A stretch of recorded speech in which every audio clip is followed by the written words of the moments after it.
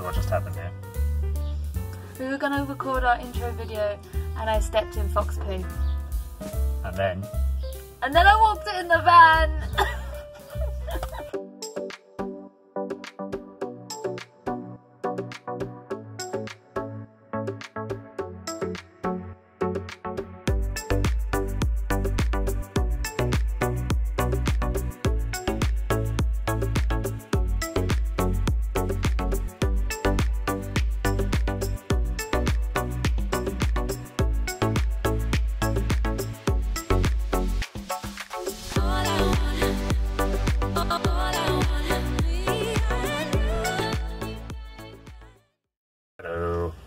So, to recap what we've already done, we've got the floor battens in and insulation Celotex put in between those.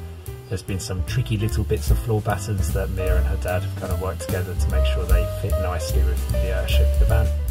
We've decided we're going to seal our floor with some paper tape, but some people say not to keep airflow going through the van. Oh, we ordered the lino. Oh, yeah, big. Which is exciting. So that is on its way, but it will take about 2 to 3 weeks, so longer than I thought, but at least it's on its way, so that's good. Yeah, plenty of time to crack on with little bits and bobs. I really want to, this week, get the side panelling from outside the van off, clean that, seal that up so water can't get in. We've seen some real tragedies of vans where they've not done that and water has come in and they've found out because they've got very, very moist areas in their van. And then sometimes as well when they're taking off the bumpers they break and it's like, no! Yeah, the tragedy. So that's a big task. We need the weather to be consistently good to start that, and today it looks lovely, but we've been forewarned of rain in the next coming hours, so that's not a today job. May's not being kind to us, is it? It's either brilliant sunshine or raining. This week we are also going to order our windows, research and order our vents. We've bought a jigsaw, so when they arrive we'll be able to cut out the windows, but I don't, as in the window holes, but I don't think I don't think the windows are going to arrive on time this week for that to actually take place, so we'll be probably doing that in week 5.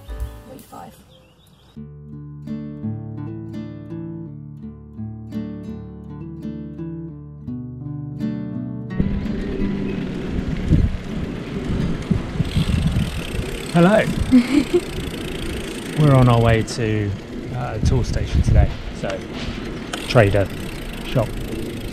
We need a jigsaw amongst other bits, so our next step is cutting the plywood, getting that into the van. We're also picking up some bits to prep for the jigsaw included in this, cutting holes in the metal of the van, which whenever I think about makes me go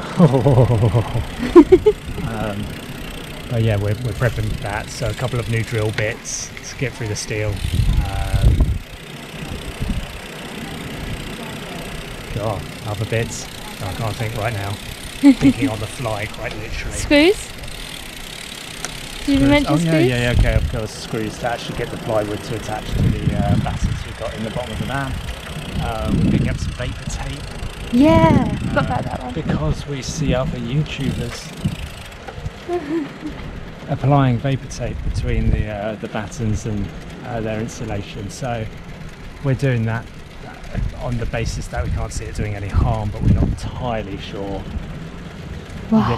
Why? The full Tell me why. Yeah. So right now we've got the wind behind us. It's lovely, isn't it? Lovely day. Look at that sky. Whee! HDR up the yin yang.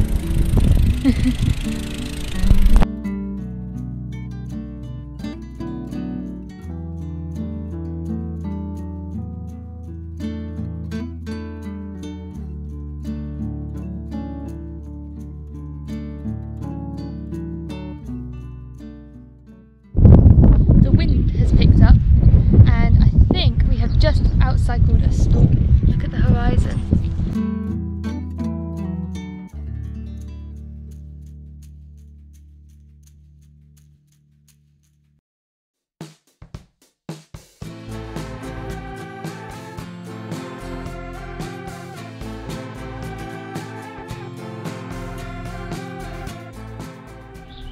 What are you doing, Robbie? So, I think we've said that we had the insulation done. And in my head we did. But we had promised ourselves we'd go around and fill in all the little gaps that we left when we first did it. So right now I'm going around, finding the little gaps that we've left and getting those, I was going to say snug, I'm not good enough to get it snug, but oh, I apologise because we're about to hear. Oi! Oh.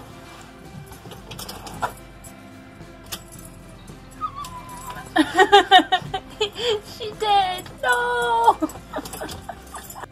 Battery wise, Dad has a charger that looks like it is from the 70s that he has suggested we use to charge up the battery whilst we're working on it.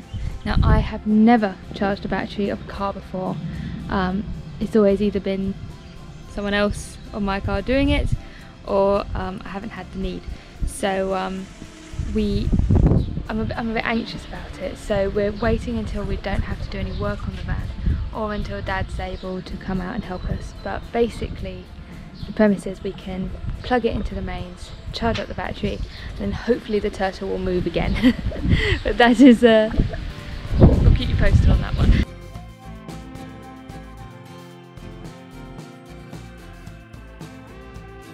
I'm going to show you a little bit about vapor tape and what to use it, when to use it, and how to use it. This is your roll of vapor tape, and it starts often in a complete plastic packaging. Once you've removed the primary layer of plastic packaging, you'll notice a seam that has this little plasticky section on it, and that's where you begin, and you just pull that plasticky section and the roll comes off.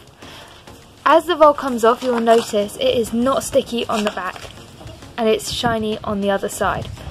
You peel this piece of paper off it, and that reveals the sticky aluminium side underneath, which means that as you go along here, you're removing the non-sticky paper away from the sticky aluminium side, and that is how you get to stick it down. Okay, so this is my technique. As you can see, I've got the non-sticky side and the sticky side. The sticky side is the silver section. And I'm going to peel off slightly and then place the sticky side either side of this batten and starting on the other batten. As I go along, I'm going to make sure it's probably about in line. And then you can see that ridge there shows me that that's where one side of the batten is. And this side, you can see it slightly as well. That's where the other batten is, and I'm going to work my way like that all the way along until I get to the end, and then I'm going to do the little bit more fiddly bits around the corners and just make sure pretty much that it's all the silver, it's all covered. Done. There's a bit of drama with us, and I don't know why, because we're not asking for it, but our van isn't actually opening. I pressed the open button multiple times, and absolutely nothing. So Rob is now researching why we aren't actually able to get into our van. And if you are a switched on viewer, which you may be, you might be thinking, just use the key. Well, that's not working either.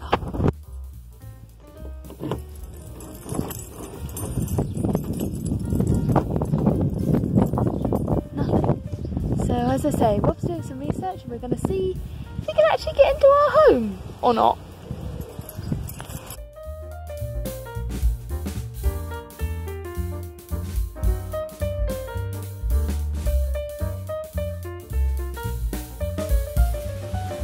Here we have Mia, self-declared melon.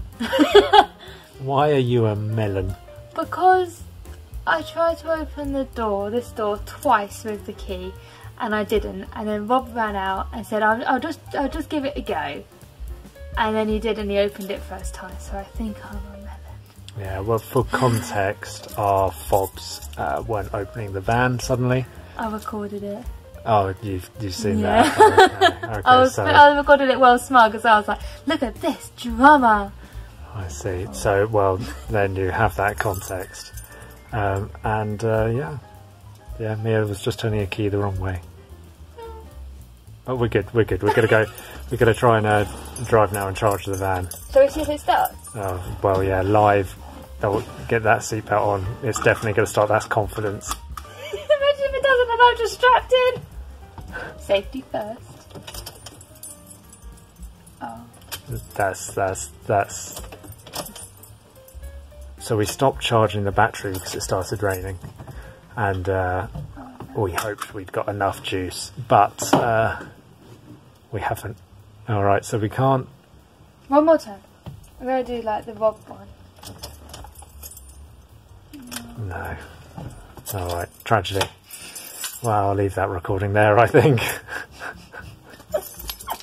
Hello. So I'm currently researching, which means sitting in a cozy bed, like with the laptop on my lap, pretending. No, I'm hunting down windows. So we know the next step that's coming is to cut a hole in the side of our van and magically pop in some windows. No stress, no pressure involved with that at all. And we know the type of window we want. We maybe haven't quite decided on the dimensions. That's, you know, still in the discussion phase off camera. But I'm looking at now windows that have their top hung and hinge upwards. So sort of classic camper van windows rather than the slidey ones. We've heard the pros of them from Mia herself, who had a camper van with her parents as a kid, so she loved those. They come with like a fly net, other bits. Blind. Oh, you might have heard that. They come with blinds as well. And they tend to be less difficult to break. More difficult to break into. Double glazed as well. Yeah. Anyway, so that's what I'm doing here. And I'm shocked at the variation in price.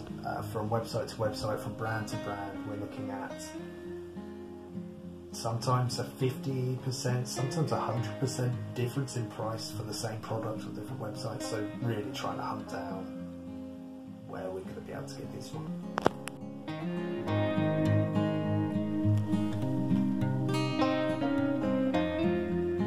Hello. What's this, Bobby? This is our to-do list spreadsheet, which started off as a to-do list. I'll get to the to-do list bit because it's great fun. Where we are slowly working our way through the bits and bobs we want to do on the van, colour coding them when they're done, when they still need to be done, etc, etc. And the spreadsheet has now evolved into storing all the useful information we've found. So we've got bits on the side moulding, bits on the lino flooring, bits on the roof, and cutting holes in the roof. We've got the windows, we've got the side, oh yeah, the side door bits, because we had to do some stuff there, noise deadening pads, modified vehicle insurance, which I did research into before realising we actually didn't need to do it because we had already sorted it. And this is just going to expand. It's going to be huge by the time we've completed the van, and it will be a lovely resource which we'll sell. Yeah, so right now, windows. Crochet Lucky is helping. Hello! Our friend made this for us when we lost our dog. Look how cute she is! She gets lots of cuddles, doesn't she, Bobby? Yes, and occasionally I accidentally move her and there it goes. My dog's back. It's so good. It's too real. I know it looks, I don't know, looking straight at it, it's obvious it's not a dog, but when it's dark, it looks just like her. It's fantastic, a work of art.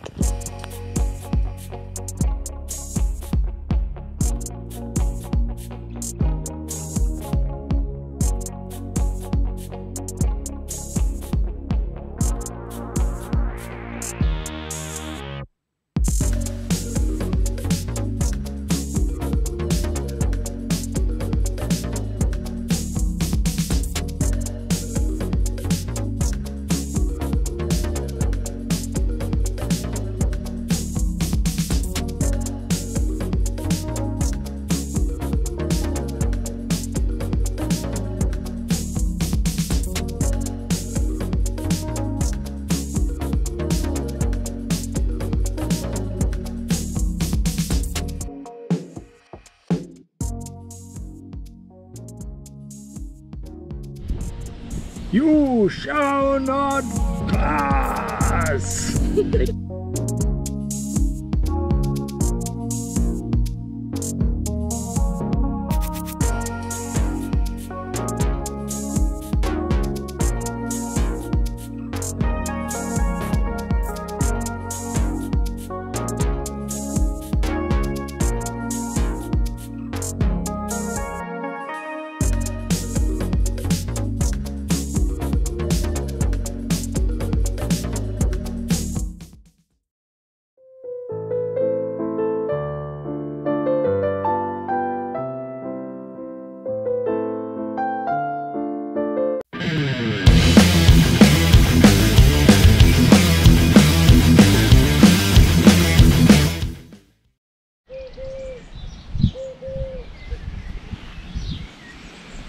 Hey guys, date. I don't actually know the date. Mia's probably added that to the film.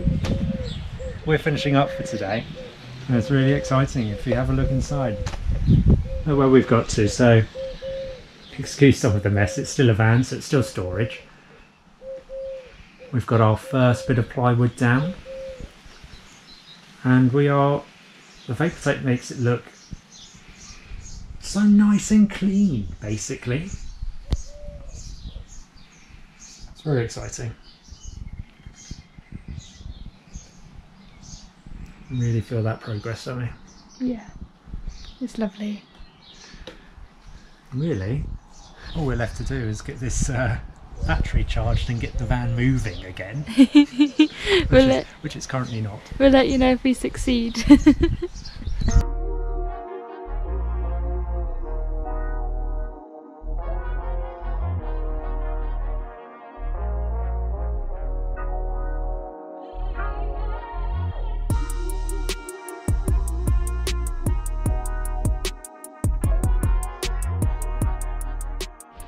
So with our jigsaw, it is not cutting straight. So as we are holding the saw itself straight, the blade is bending off to the edge.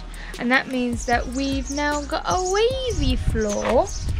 As you can see, I think, maybe if I hold this up, you'll be able to see, yeah, that's not exactly precision. And last time we were getting it dead straight against this one here. I know a good worksman doesn't blame his tools, but when the tool is broken, what can you do?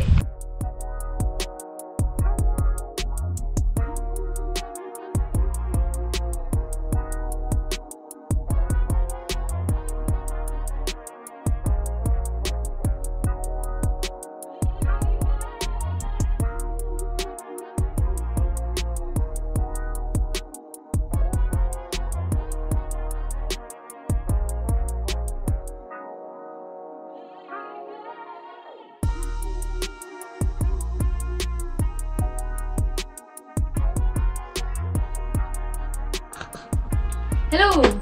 We have got our second section in. There was a few miscuts, a few measurements, but we have got there. It is in a line on a roofing batten. So the roofing batten is right under there, so we'll be able to screw it on. It's cut round here, so there's plenty of an expansion. We missed that a bit.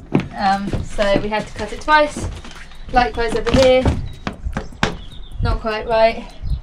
And then I was under the impression that these were going to be 1,200 millimeters, but instead they're 1,220 millimeters. So we've had to cut 2 centimeters off all of them because I aligned the battens at intervals of 120 centimeters, not 122 centimeters. But now they meet, so we are happy. One more to go, and then hello Lino. And if you enjoyed it, please do like, subscribe, and yeah, we look forward to seeing you next week for more vanning adventures.